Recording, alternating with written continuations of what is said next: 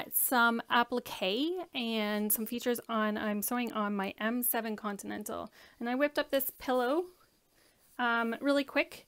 It's a super easy technique, and I like easy when it comes to applique. I'm not big into tons and tons of applique, but when I'm doing it, I like it to be pretty straightforward. So here's my M7. That's what I'm sewing on today. And I wanted to show you a few features on it that makes applique even easier. So first we're gonna come on in and zoom in. Oh, I've got a glare from my window. Here we go. So the first function I want to talk to you about is my pivot function. And that's where your needle is down and your pressure foot comes up when you stop sewing. And this lets you move your fabric around really easily. So I use this function almost entirely. If a machine doesn't have it when I'm looking for a new machine, that is definitely like my number one, has to have that pivot foot function. So with applique, it allows you, while you're sewing around your applique, I have this, oh, I'm really close up. Come back out. The pinching is not working. Okay. I did this cloud applique. And with the pivot function, it lets me kind of stop in here and move my fabric and then continue on. So it's super helpful in when you're doing applique. So this cloud, I made this morning. It's just a simple, I drew out a cloud. And the way that I do my applique is I take a shape that I want to make and I cut it out in the fabric I want it. And then I also cut it out in fusible interfacing. So I have on my pillow, I use petals, and the petals are all from, I made a whole bunch of memory quilts, and it was from that. So I have a petal that I cut out, and then I cut it out in a fusible interfacing. And the reason why I do use this method for memory quilts is because often you're getting tons of different fabrics that shouldn't be in quilts, or not typically are in quilts, and it lets me make sure that I am getting, I'm using a method that's going to allow my fabrics to stand up over time. So with this method, you put the right sides together. So I have the adhesive side, that's what I'm talking about, down and on, like facing the printed side. And you're going to sew around the whole thing, all the way around. So this is where the pivot function comes in handy. So let's go in closer. And I'm just using a straight stitch. And I like to start in the middle. Let me zoom so you can see that. Oh, my camera holder today is very movable.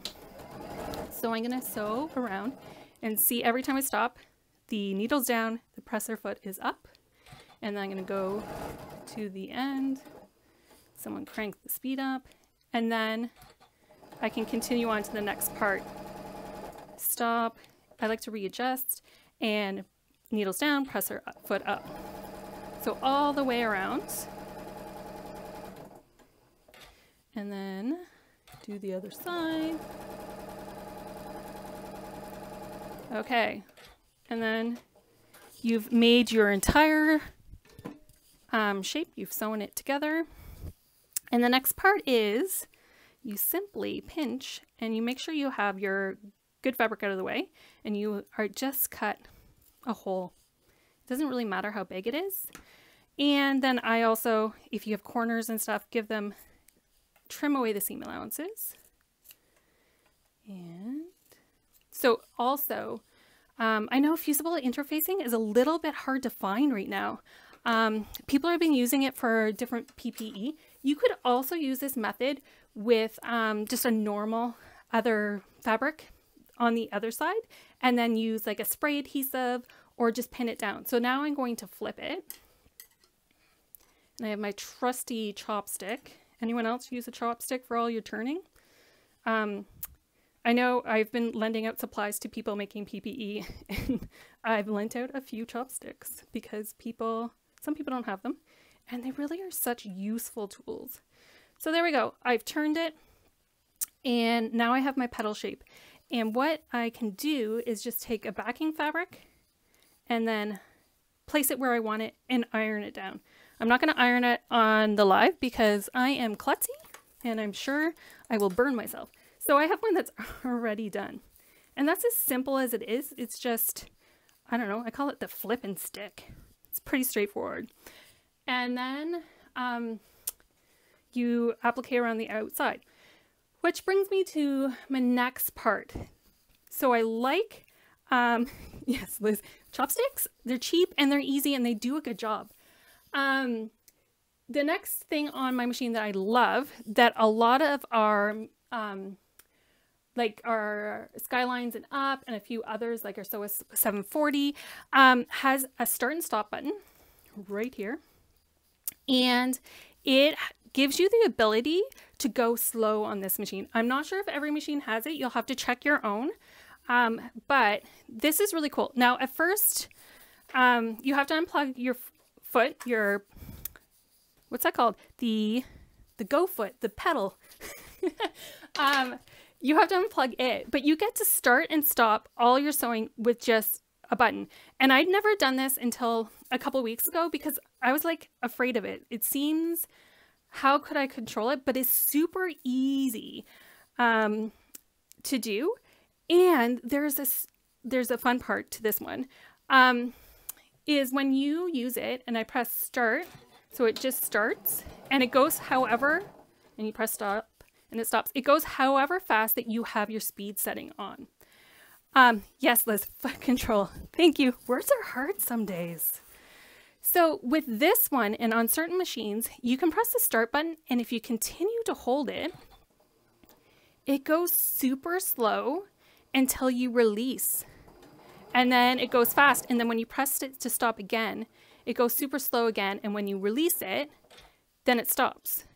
So this function really lets you help you get into the, like, when you're getting into this point where you can slow down and really determine where you're going to turn. Oh, I'm sorry you have a black screen. Maybe try leaving Instagram and come back in, and maybe that will help sort out that issue. I'm sorry, but it will be recorded in our stories for 24 hours and then on our YouTube channel, which is Janome Live, okay?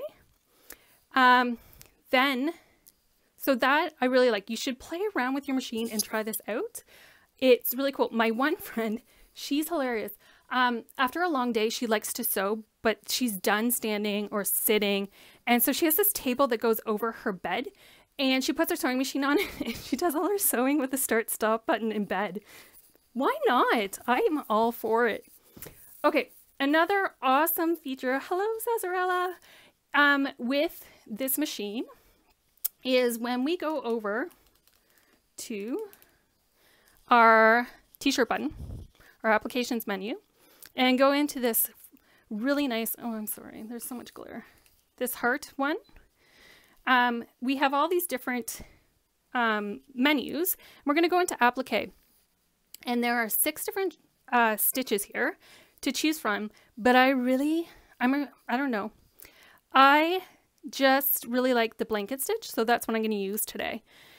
And there's a really cool feature on the M7, and some other machines have something similar, and it's where when you're doing a corner, you can restart your stitch so that you get a really nice corner. And what I mean by that is, okay, I have this, let's kind of see there. See that corner just, where's my pointers? How neat that looks. There's a lot of space. So I press there's a button, can you see it right here? At my corner, I press that button and it restarts my stitch. So it doesn't give me another line. There should have been another line coming into the middle there.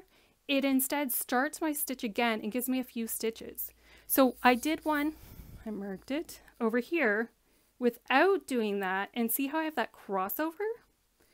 So you have to,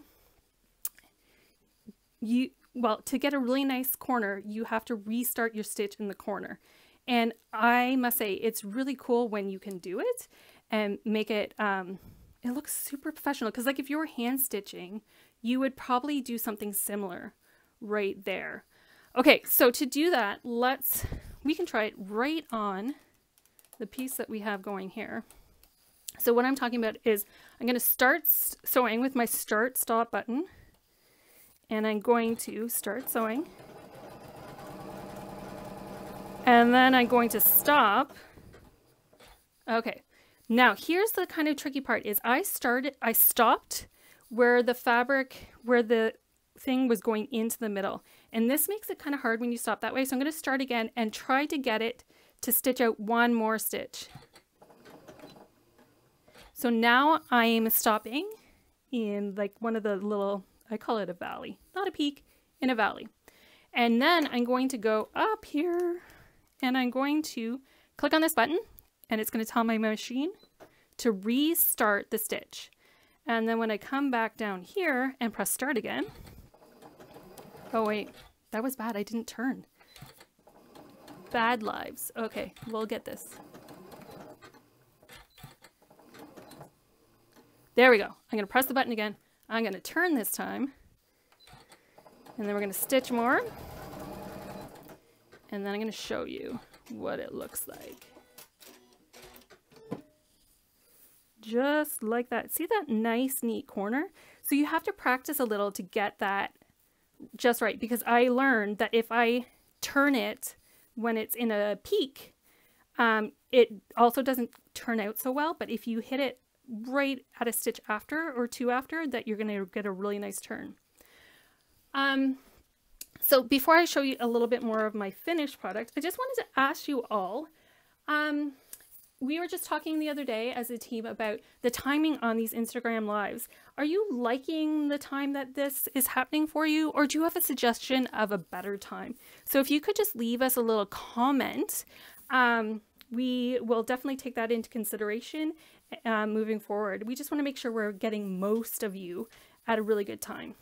Okay, so now let's actually try it on one of my corners. So I have one of the pieces, the appliques, that I've flipped, and I've stuck it down to my fabric, and I just ironed it on.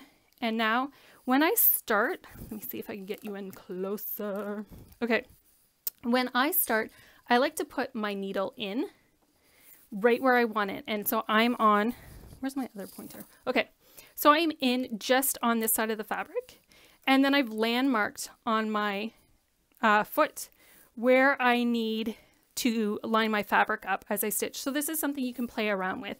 I like it to be on just on the right side of the triangle. Some people will like it on the tip of the triangle.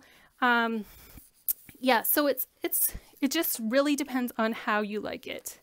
Oh, good. So you guys are thinking that the time is good. Well, that is good to know. We want to make sure that you guys are all getting the most out of this. Okay, so let's attempt a corner. Now these corners aren't as crisp as some other appliques, but we'll see what we can do. So we're going to start it with our button. And we're going to go, and it's going, I have it cranked. So I'm going to go into the corner and then stop. I'm going to hit my corner turn button that I showed you before, and then we're going to go again. And then, because this is just a sample, I will cut it. Oh, gotta stop it first. Cut it for you. And then you can see that I got a nice clean corner there. Now, if my corner had been popped out a little bit more, it would look even more right on point. But with the flip-in stick method, the corners aren't as crisp as if you had a raw edge applique. And while you guys, I have everyone paying attention right now, I want to remind you that if you're looking for anything to do with a Janome machine, you want to upgrade, you need something else, you want a new accessory, that many of our dealers are open and willing to help you out. We are still drop shipping a ton of machines out, so you have options. Just contact your local dealer. Or go to, if you don't know who they are, go to janome.ca, and we have a list of dealers, and you can contact them and you can get everything, because we're still working behind the scenes. Like, things aren't open everywhere, but we're doing our best.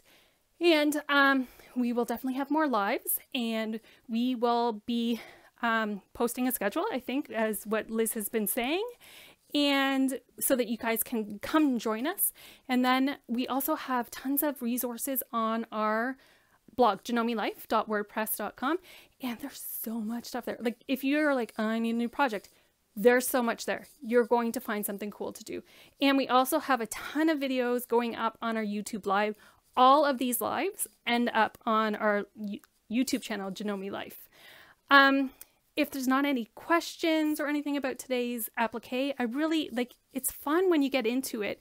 And I really like this method because I sometimes struggle with shapes. So I can print off a page on the printer, like of any shape I want. Like if I wanted a flower, I can print out that shape and I can just add some seam allowances. I add like a 1/4 inch seam allowance, cut that out and make it into an applique. Oh, this Friday is on the HP foot and plate, which is really cool. You should definitely tune in to see that. If your machine doesn't have that, you'll want to see that because it really steps everything up a notch. Anyway, thanks for joining in. I hope you all have a great day. Oh, you want to see the pillow again? All right, let's flip the pillow around, or flip my camera around. So that's the pillow, and all I've done is I had all these petals left over and I just ironed them on where I wanted them, and I can't just have them all the same. I had to do an accent, and I stitched them down and they're good to go. The corner button on the Genome. Oh yeah, check out genomewordpress.com. I know there's options on that. I think there's a restart stitch button on some machines, so check those out. Yeah, so this pillow really, because I already had the petals made from another project, took me, I don't even think 30 minutes to put it all together. Like it's quick and easy. It's a fun thing. I made a whole cloud quilt once. Okay, it's on the 12,000. Yep, perfect. All right. The sew, okay, so there is one on the Sewist applications menu. All right, perfect. Well, I hope I've inspired you guys to try something new with the applique and made it a little bit easier. Everyone have a great day and stay safe and take care. Bye.